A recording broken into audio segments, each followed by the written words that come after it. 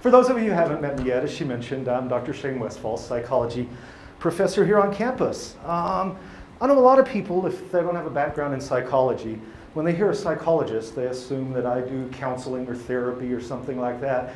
I don't do any of that. I'm not empathetic enough. But what I do is I'm a research psychologist.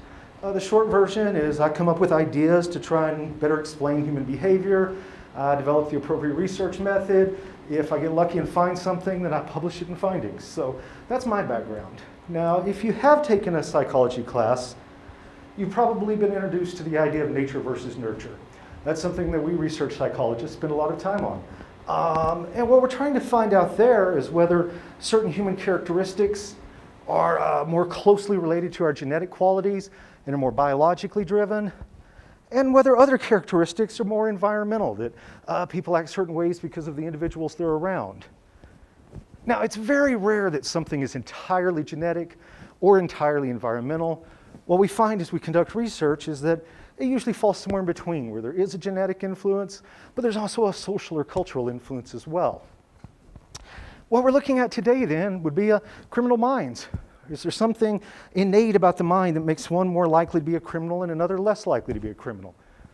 So I'm going to look at a couple of historical perspectives to give you guys a little background. Then we'll look at the human brain, and we'll specifically look at 4 parts where we do find significant differences between criminal minds compared to non-criminal minds. We'll briefly touch on what can be done about it, and then we'll have some fun thinking about some ethical quandaries that grow out of that. If you do have questions, don't be shy. Raise a hand. I'll be happy to answer as we go. If anybody's curious, I brought a sheep brain down. Feel free to pass it around, poke at it. If you don't like it, just let it go past. One of the reasons we use sheep brains is that anatomically they're extremely similar to the human brain, and then they're much cheaper. We get those for about 11 bucks a piece, and human brains cost closer to 600. So we can play and poke with those all we want. Yeah, have a whole bucket of them in the lab. Oh, that's all right. I think most of the formaldehyde smell's gone. I dropped it off for Eric earlier. Taking a scientific approach to criminal science is fairly recent. In fact, we can kind of narrow down the date. November of 1871, when we saw a shift in the way criminology was approached. And a lot of it was due to this guy, Lombroso. Now, Lombroso, he was a prison doctor, and he was also a psychiatrist, meaning he had a medical background. In that November of 1871, he was doing an autopsy on a convicted killer, and he noticed that the guy had some depressions in his brain, indentations, if you will. Well, that led Lombroso to reject the popular idea at the time. At the time, it was thought that crime was just kind of a human universal, that humans are by nature criminal, and we need a strong law and a strong society to keep that under control. Lombroso thought, no, there's probably something biological. There's probably something we can use to identify humans and tell if they're likely to become criminals or not. So Lombroso, he was definitely onto something here. He thought that crime originated from some deformities in the brain, and there's some truth to that. We'll get to that in a moment. One reason you don't hear so much about Lombroso is he was also a very openly racist individual. Specifically, as is typical of racist individuals, they always tend to feel that their group is the superior one. Lombroso speculated, as an Italian Jewish individual, that Italian Jewish individuals were more highly evolved and much less likely to commit crime. And then he degenerated a lot of other groups. So that's one of the reasons his name's not so big today. He integrated his theory with phrenology, which was a popular pseudoscience at the time. It actually made its way back? It made its way back. Okay, I thought somebody might be hungry. I don't judge. So, phrenology was a very popular pseudoscience in the 1800s. It was believed at the time that we could tell a lot about people by the shape of their heads. And so there were some people who still ridiculed it during that time period. Think of it much like essential oils today, where you have some proponents and some that reject it. Our friend Lombroso here, he thought that we could look at bumps on the skull and we could tell whether you're going to be a criminal or whether you're going to be a peaceful individual. I know that sounds a little wacky, and yeah, it's completely discredited today, but the underlying assumption was that they knew during that time period different regions of the brain had different functions. So from that, they speculated that if you have a very large area here, that would cause your skull to be larger. It was thought for a time period there that the size of one's skull was indicative of their intelligence. So they would go around measuring people's heads, and that was supposed to be a sign of how smart you were. That's discredited as well. Not true. But Lombroso kind of mixed these two together, and even though I'm kind of dismissive of him, it set off this scientific study of crime that we'll talk about today. Another doctor that you've probably all heard of, Sigmund Freud. Sigmund Freud was an Austrian physician. He was never actually a psychologist. He treated a lot of wealthy individuals, and he noticed a lot of them seemed to have some personality problems. So he developed his talking theory from working with these wealthier patients. Now, Freud thought that there was something innate in humans that just made us violent people. In fact, he felt that we had these two competing instincts or drives within us. One he felt was this love-giving instinct. He called that eros, and suggested that, well, Freud was very sexually charged, really, and so he suggested that we had this love-giving instinct, and as we wandered the halls around campus, that we would have this urge to have sex with people we saw. But he also thought that we had this destructive instinct, and he called that thanatos. He suggested as we wandered the halls, we also wanted to smack people down. So it's not an understatement to say that, according to Freud, we went through life just either wanting to hit or hump everybody we met. Now, are we allowed to do that? As we wander the halls? I was just waiting to see who said yes. I was going to follow you around today. But no, they're not going to let us do that as we wander the halls. And so Freud suggested that one of the reasons humanity was so repressed and angry was because we had these urges that we couldn't fulfill. Not to go too far into Freudian theory, he thought that was one of the reasons we often had violent or sexually charged dreams. It allowed us to do the things that would probably get us kicked out of campus. But related to this then, Freud felt that we were innately violent people. We were innately criminal people. And there's a lot of ramifications for that. When we think of that nature versus nurture question, it would affect how we create societies. So we make a lot of laws, we hire police, we make a lot of rules. If we can change people from being criminals or not, all of those things are useful. If it's something that can't be changed, then really we're just kind of like rabid dogs, and the horrible ones need to be collected. So criminal justice would be very different under that system. We do know now that there is a genetic influence in our criminal behavior. That's not to say if you have a lot of violent relatives that you're just doomed to be violent. Models today suggest it's a lot like alcoholism, where one might have a predisposition, but that doesn't necessarily mean that's the way the script's going to unfold. So, how do we study genetics? This data is on schizophrenia, but the idea is exactly the same. If we're trying to determine whether something is genetic or not, we look at genetic relatedness and concordance rates. So if you have an identical twin with schizophrenia, you're almost about 50% likely to have schizophrenia yourself. And remember, identical twins have 100% genetic overlap. Their DNA is the same. They occur when one egg is fertilized and splits in half, creating two genetically identical humans. Now, if we move down to a fraternal twin, which is a result of two eggs being fertilized by two sperm, there's only 50% genetic overlap, and only about an 18% chance that you'll have schizophrenia if your fraternal twin does. Moving down to your nephew and niece, there's only 25% genetic overlap, only about a 5% you'll be schizophrenic if your nephew or niece is.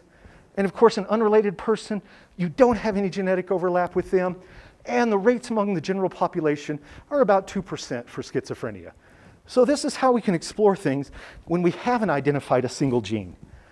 A lot of times people ask when we discuss genetics, well, what's the gene for that? And we see that many human behaviors are caused by many genes. They're called polygenetics, so multiple genes influence something. An analogy there, if we look at a sexual orientation in humans, that has a biological component, but there hasn't been a single gene that's identified as this is the gay or straight gene. Now you can compare that to fruit flies. In fruit flies, a single gene has been identified, and scientists can essentially flip that switch either way they want, creating either heterosexual or homosexual fruit flies. So genetics are coming a long way. In humans, it's not in the same place it is with fruit flies. When we look at genetics, we know that certain creatures can be specifically bred. I can't speak today, it's Monday. We can breed some animals and make them either more or less aggressive. And so if you're trying to create roosters for fighting, they can be bred in that fashion. Certain dog species can be bred to make them more aggressive or less aggressive. One study looking at humans found that if you have a sibling convicted of a violent crime, you are 4 times as likely to commit one as well. So again, we don't have a single gene identified, but we do see that this is carried through genes. What about brains? That's what we wanted to talk about today, right? The criminal mind. Well, there are 4 areas of the human brain that are significantly different in violent criminals compared to people who are not. And again, if you happen to have a brain anomaly like this, that doesn't necessarily mean you're going to become a criminal. It just increases the likelihood. The amygdala is a part of the brain that's been implicated in a lot of the crime research. The amygdala, it's involved in memory, but it's also involved in fear, aggression, and social interactions. What's consistently being found is that individuals who commit violent crime tend to have a much smaller amygdala. So theoretically then, we could do a brain scan, look at the amygdala size, and make a prediction about whether or not an individual is going to be a criminal. Not only the size, there's an outer layer of the amygdala. And that outer layer is much thinner and less efficient for violent criminals compared to people who aren't committing violent crime. What's either interesting or scary, and we'll kind of return to that theme in a little bit, is that changes in the amygdala have been noted in 3-year-olds who were then followed over a 20-year period. And indeed, the ones who had smaller amygdalas as a child indeed committed more crime when they became an adult. So again, it's indicating that predictions can be made based on changes in the brain. The anterior cingulate cortex. Hopefully we all know the brain has 2 hemispheres, a right and a left hemisphere. And the way it communicates between the 2 sides, there are these thick fibrous strands called corpus callosum. Well, surrounding those threads is the anterior cortex. And again, we find some significant differences there. Now, that portion of the brain is involved in some higher level functions, things like attention allocation. It's involved in your reward circuits. It's also involved in decision making and morality. And we're seeing less activity in this region of the brain compared to non-criminal populations. One study used an fMRI to look at the brains of 100 male inmates while they were in prison. They completed a task. He found that those with lower activation in this area were much more likely to reoffend and had higher reincarceration rates 4 years later. So again, this is another region of the brain that's strongly implicated in criminal activity. If anybody's curious, the way they track that's with an fMRI. What the fMRI does is it tracks oxygenated blood while it moves through the body, but certainly within the brain. And kind of the underlying assumption is that the more of that oxygenated blood going to an area, the more of that part of the brain or part of the body is being used. So that way we'll gain information without having to crack some skulls open. The last 2 areas I was going to talk about today, the frontal gyrus and the prefrontal cortex. I'm really going to kind of put those 2 together. The frontal gyrus is a portion of the prefrontal cortex. That's the very front portion of the brain, and we often think of it as the executive decision-making part of the brain. What's interesting and relevant for some people in this room, that prefrontal cortex doesn't finish developing until around the age of 25. A little bit earlier for females, a little bit later for males. And so that partially explains some of the risky decision-making that we see people in their late teens and early 20s doing. That's also relevant for our discussion here. When we compare the prefrontal cortex of people who commit violent crime, we see that there's less activation, there's less activity there. They're essentially remaining much like a teenager for the rest of their lives.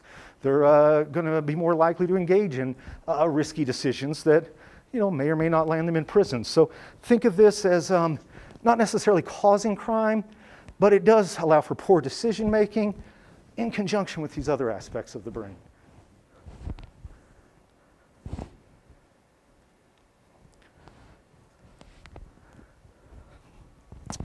One thing to keep in mind with the brain is that it's always developing and changing. We often think of like a leg bone, and the leg bone, once it's developed, stays about the same unless you shatter it. The brain, that's not the truth. The brain will continue to shift. It had been thought in the past that new neurons couldn't be developed. Now we're finding out, even in adulthood, that the brain is capable of neurogenesis. The brain is capable of creating new neural pathways. And so there have been some studies looking at ways then to change the brain and change behavior without actually having to crack any heads open. One thing that's been successfully used in several studies are nutritional enrichment, particularly when we're looking at smaller age children. One of the reasons that it's typical for individuals from lower income households to commit more crime and engage in poorer activities at school is because of those nutritional deficiencies. So individuals who don't have enough iron, for example, often act up at school and tend to have more problems. So one intervention, for example, focused on 3-year-olds who were provided better nutrition as well as exercise. They were tracked for a 23-year period, and after that 23-year period, the kids who did not receive that, the group that they were comparing them with, were 4 times as likely to commit crimes as the children who had been through this enrichment program. So it seems to suggest to us that, yeah, proper nutrition is pretty important. Another study in Colorado found that pregnant low-income mothers who were visited regularly by nurses who talked to them about health and education were much less likely to have children arrested in their teenage years. We're seeing some results then of these enrichment programs. An even simpler intervention might make a difference. One study looked at prisoners who had committed violent crimes. They were British. I'm not sure if that makes any difference, but they signed them up for a 10-year, they're mostly like us, right? They signed them up for a 10-week yoga class, and at the end of that yoga class, the prisoners who had gone through the program were less likely to be arrested later. So exercise, diet, that helps the brain. It's good for us, keeps you out of jail. Thoughts on that? I mean, I haven't gone to jail and I do yoga, so maybe. See, there you go. There you go. It's always awkward when I see students in the Sweetwater now in the morning. I'm like, how was your weekend? It consistently happens. And so, really the last thing I want to talk about today then are some of the ethical quandaries associated with this. We've determined pretty conclusively that we can look at brains and make predictions about who's more likely to commit crime. So then, would we be comfortable with surgery on small children to make them less likely to commit crime? No, okay, good. Somebody has an opinion. Everybody's just looking at me. No, you don't like that idea, right? Because they haven't committed any crimes yet. Does anybody argue the other? That's just like, no. Hey, I just play devil's advocate. So, So should I say, yes, let's do it? Either way, I'll probably... There's a push for lobotomy way back when because it was supposed to change how you process things, and it has a huge effect on personality, and for a while lobotomy was pushed pretty hard. Yes, it was. Yeah. But that also has huge impacts on people. You're less empathetic and you tend to feel less. Yes, that's absolutely correct as well. So I'm with you, so it's okay, but I'll argue with pretty much anybody if they want to. Shane, ask my mother. Can you repeat her statement so we can get that recorded? Yes, she was mentioning that in the past lobotomies were pushed as a way to reduce crime, reduce, not necessarily crime, but bad behavior. It was... They did, if you were homosexual, had ADHD, there were all sorts of different things that's not the way to deal with it. No, no, I'm on your side. That was most of your statement, right? Yeah. Okay, I think I repeated that loud enough. So yeah, the comparison can be made to lobotomies or a lot of procedures we've used in the past. That being said, there are certain individuals who do push that notion that we should do preventative surgery on others. Fortunately, there are other methods that work. A lot of therapeutic techniques have shown some use.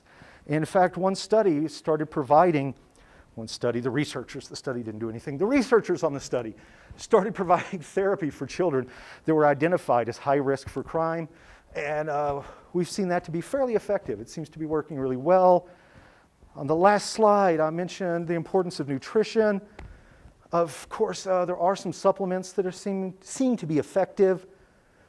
One researcher has been working with small children and found that omega-3, fish oil, actually decreases crime. It helps cellular growth in the brain. So if we're getting those amygdalas to grow similar to a typical person, it seems to crack down on crime. What I think you guys were suggesting, though, is that even though neurocriminology can provide us with a lot of information, it can also lead to this slippery slope to an Armageddon, or cleaning out certain segments of the population that may be seen as undesirable. So, what's that? Yes, eugenics. That's a great example. I mentioned a moment ago about the fruit flies and how we can, I don't do it, but how researchers can alter the sexual orientation of a fruit fly just at whim. If that capacity existed for humans, then... But like how morally right is that? I don't make moral decisions. That's for everybody else to make. No, it's a fun question, but I do my best in the classroom never to delve into my personal beliefs and values, and that way everybody can work on their own, and that way there's less conflict. So, but I'm with you on that. Other thoughts? No. I promised this was 15 minutes longer when I did it at my house yesterday. That's really all I've got for you today. You guys need that Q code. And if you do have any questions and you just weren't comfortable asking them in here, yes? My question with regards to brain development. If, muscles can be built through various exercise. If the doing of certain activities, let's say more morally ethnic activities, will that increase the growth of those parts of the brain that were identified as having habits? I think I understand your question. So if we use portions of the brain, will that increase their cognitive power? Yes. The only exception to the no I'm about to say is in older age. Keeping the mind active can slow down some of the decline. But to answer your question directly, like the amygdala that's evolved in emotion processing, just exposing you to a lot of emotion is not going to make that portion of the brain get bigger. So I'm inclined to say no on that. Okay. No, that's a fun question, though. I like that one. Yeah. So, is there evidence that supports a person who commits a violent crime that doesn't identify any of the scientific research backed behind the reason why? Sure. Think again of that nature versus nurture. We see that there are some biological markers that one is likely to engage in violent crime, but there are still social factors. So if you had a, say, average developed brain, you didn't have any of these symptoms up here, but you, hung out with a bunch of, thieves, then to fit in with that culture, you're more likely to engage in that activity. So this is predictive, but it doesn't tell the whole picture. Okay. No, that's a fun question.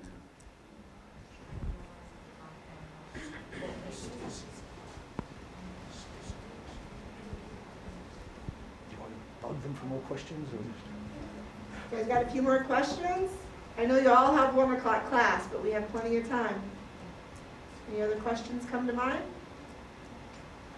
Do you have any research about kids that come from broken homes? Because I know there for a while, when my parents got divorced, they were like, your kids come more, the son was more likely, granted this was outside opinion, it's not like professional, but there were people saying your son's more likely to have an abusive relationship because they didn't see how you were at home. Yes, there's some truth to that, although I think the media kind of presents that falsely a lot of times, that false narrative that, if you come from a broken home, that leads to behavioral problems. If it's a divorce where both parents are adapting to it well, they're taking care of the child, blah, blah, blah, doing the things they're supposed to do, those kids come out as air quote normal as any other children.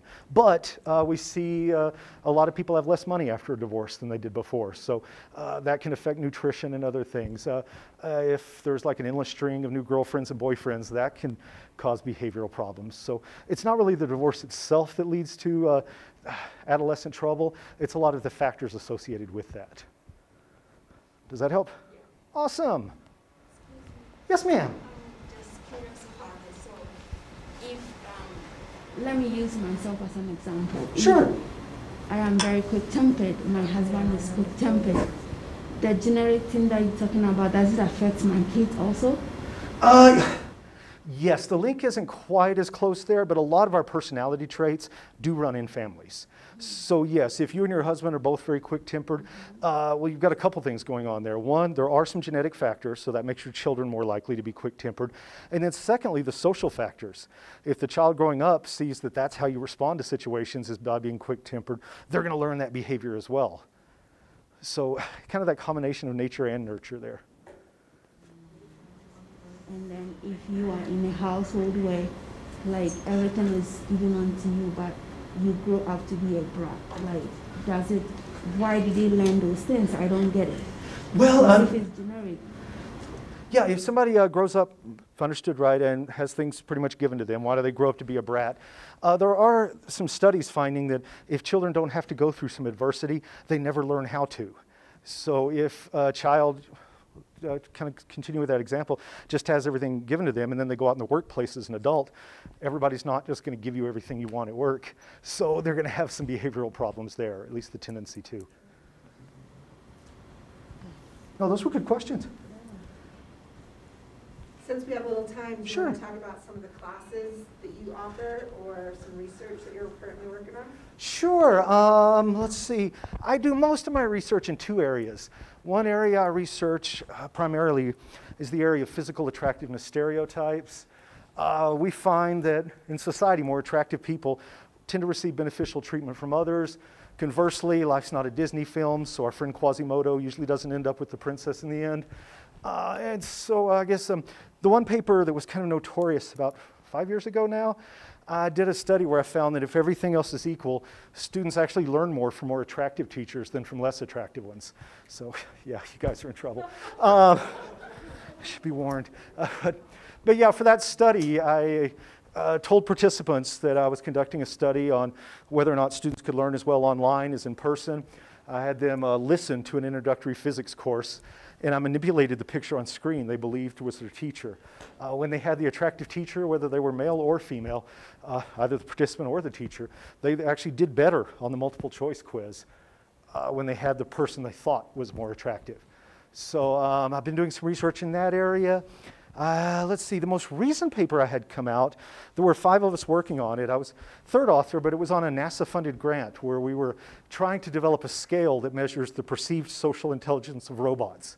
Obviously, robots don't have social skills, but they often act like it. And so we were trying to come up with a measure that would gauge how you thought that robot interacted with others. That one was recently published. It was about 2 years ago I published one paper, again looking at attractiveness and the notion of a just world. We find that humans vary a lot in how just and fair they believe the world is. And we know that in the United States, white males tend to believe the world is more fair and just, whereas more stigmatized populations, such as people of color and women, tend to think that the world is not as fair of a place. And so I conducted 2 studies, one where people rated their own attractiveness, and then a second one where other people rated how hot or not they were. Then all of those participants filled out a survey that assesses their feeling of how fair and just the world is. And we found exactly what we predicted, that the more attractive people thought the world was a much more fair and a better place than the people who weren't. Kind of the rationale there, again, is that more stigmatized people, including like really unattractive people, have to work a lot harder to achieve things than people who have a lot of benefits. So that's some of the work I've been working on, kind of continuing along those lines. Questions about that stuff? No? Oh, thanks. Yeah, that's primarily what I do. But I thought I'd take a stab at this one. Yeah, and then I also published some articles examining the evolutionary factors that influence human mating. If you're interested in it, I teach the only course on evolutionary psych in the state of Wyoming. I do that once a spring, so otherwise you'd have to go out of the state to do that. But we look at some of the differences you see in long-term mating strategies for both men and women. Kind of the underlying philosophy there is something known as parental investment theory. It was developed by a researcher who's still alive named Robert Trivers. He's actually emailed me twice in my life, and I squealed like a little fanboy both times. I was like, he knows I'm alive. But what Trivers did is he looked at a variety of species, and what he found was that in any species you look at, the sex that has to take care of the offspring is pickier about who they mate with. So with humans, it's typically the female who's pickier about who they mate with. Some other species, such as birds, where the males take care of the offspring, the males are real picky who they mate with, because who wants to get stuck taking care of baby birds, right? And so, so then he kind of applied that to some other different species, and the idea that whichever sex is going to be most inconvenienced by creating offspring is going to be the sex that's pickier. You know, for human females, it's at least 9 months of inconvenience, even if you give them away right away. Nowadays, they're going to live in your basement to your 30s, so, you know, there's a big inconvenience there. Whereas guys, you know, there's about 5 or 10 minutes of fun, and that's all the required commitment is. So that's why males tend to be pickier. Little bit of trivia. That one just kind of took a moment. Sleeper effect. I didn't know if I should laugh or not. I don't, you can laugh at anything. A little bit of trivia that Trivers was one of the people who have discovered this. This will be like the one thing you guys remember today. Penguins are one of the only other species that we've observed prostitution with. And I know you're wondering how they get paid. It's the pebbles. What? Pebbles, rocks. Yes, pebbles, rocks. Absolutely, yes. So yeah, if you're ever at the zoo or somewhere out in the wilderness and you see a penguin with a big nest, you know that's the really active ones. I phrased that politely, didn't I, Stacy? Now you guys see why I saved the best for last? I'll pad this more for Wednesday. Oh, so come back Wednesday. He's got more to add. Yeah, probably more bad jokes, but that's what I do. Appreciate bad jokes. Good. Like I need new materials. Good. Well, you know, something I was lecturing about the other day, we find that in human females, there's a strong tendency to like guys who are funny, but we don't see where males have that tendency. Males typically really don't care whether their girlfriends or wives are funny. It's more of a one-sided thing there. In fact, what men seem to care about is they like women who seem to appreciate their sense of humor. Yeah? Okay. So, yeah, you guys think I'm funny? I love you all right now. Great group of people. What else? Any questions about anything? One more. Sure. How can I help? It's kind of a general question, so it's okay if the answer is general. It's kind of pretty broad. But how do,